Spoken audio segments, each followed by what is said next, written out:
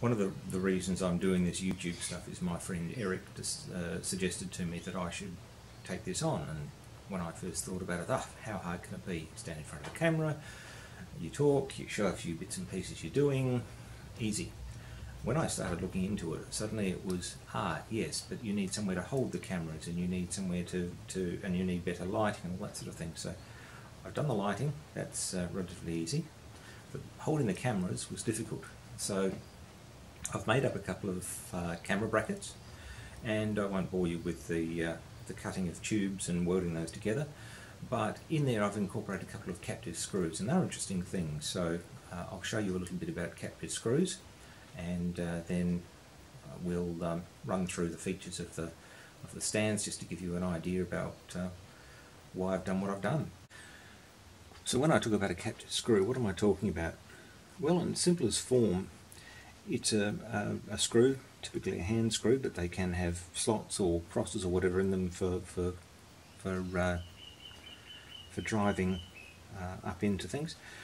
And you've got a threaded portion in the part that it's going through, and then you've got a thread on the top of the screw, and this is down at the root diameter of the thread, the tapping drill size, plus a tiny bit of clearance, that sort of thing. So when that screw is hanging down, it can't actually fall out of the hole. You've actually got to physically unwind it to remove that screw, which means for something like a camera tripod, you can have that sitting there, you can bring the camera up and you can do up the screw, and you're fine, you undo it, and you don't have to worry about where the screw goes or anything like that. And that's very handy if you're looking at something where you're doing things up and taking things apart frequently, and you don't want to have to keep track of all the screws all the time. There are other ways of doing that these days. There are captive fasteners and all that sort of thing, but this is a very simple way. I have seen it done occasionally with, instead of a threaded portion here, that was sheet metal and too thin, and so what they'd done was they'd actually put a small circlip on the shaft here, which was just big enough to stop that screw dropping through. In this particular case, we're just going to use a thread and a thread, and we go from there. So I've made my knurled knobs up for the bottom of the camera brackets. I've made some knurled knobs up for the side of the bracket to secure the angle. These are steel and these are aluminium. Those are tapped 1/4 Whitworth. These are tapped M6, just to be awkward. The next thing I have to do is take the head off this Whitworth bolt, so I can then shorten it. It sits around about there in the whole assembly. The 3-jaw here, not a good idea for putting threaded parts in, particularly with these sorts of serrations in the inside of the jaw. It can, if it's not clamped down securely, start winding, or be winding in to the chuck. And of course, if you put enough pressure on there not to do that, the chances are you're going to deform the threads. So what I prefer for doing this sort of work is a collet chuck. So here we are with a collet chuck. This takes an ER40 collet, and from memory I chose ER40 because I could get a little bit bigger diameter material in there. I think the ER32, which is the next size down, stops at around about 25mm, and the 40 range lets me hold inch stock, which is still available. They're not difficult to make. Basically a block that secures onto your spindle. That's a metric thread, 1.5 pitch from memory.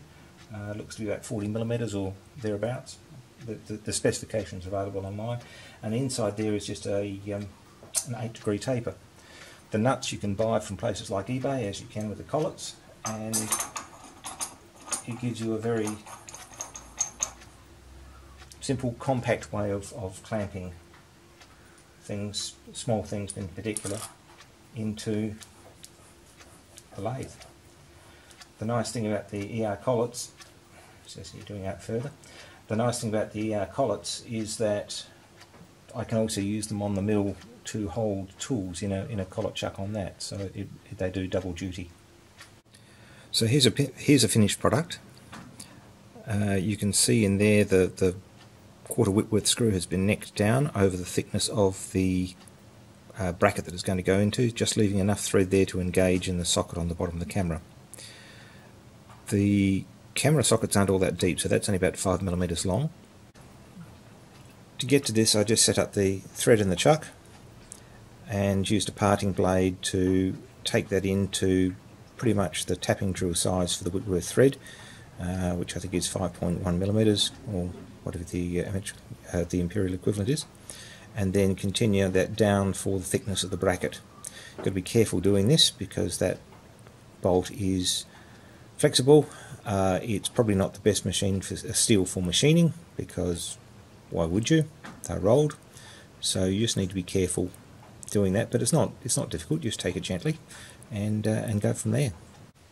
Whenever you're dealing with a cantilever, you need to have a bit of stiffness. So I've got a nice big gusset in there. It's probably overkill, but what you've got to remember is when you weld aluminium, you're basically annealing it, making it soft, and so it's a good idea to go overboard rather than have it there and just have this thing sagging, bending, all the rest of it. Up here, that's a steel nut on a piece of thread. Aluminium is not terribly good for threads going in and out. They get chewed up eventually. So one way is to put a stud in there and then put a screw or a nut of some sort to hold it. And this camera bracket will basically sit on a piece of RHS.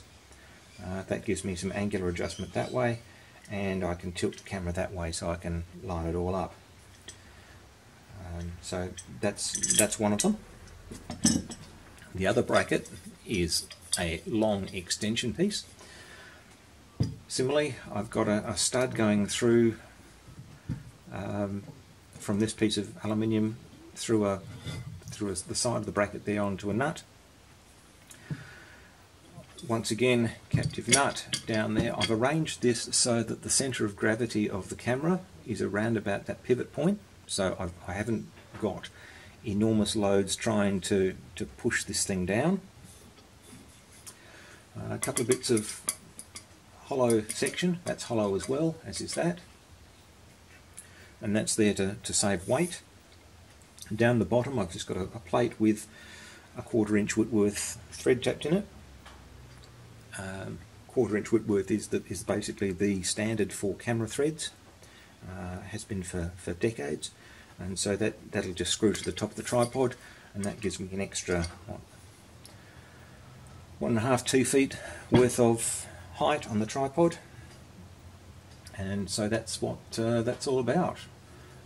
So yes, welded aluminium, quite light, bit of knurling, but yeah, captive screws, handy things to know about.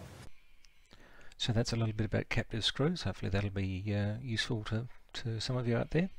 So thanks for watching, and thanks to those who've inspired me and taught me what I know.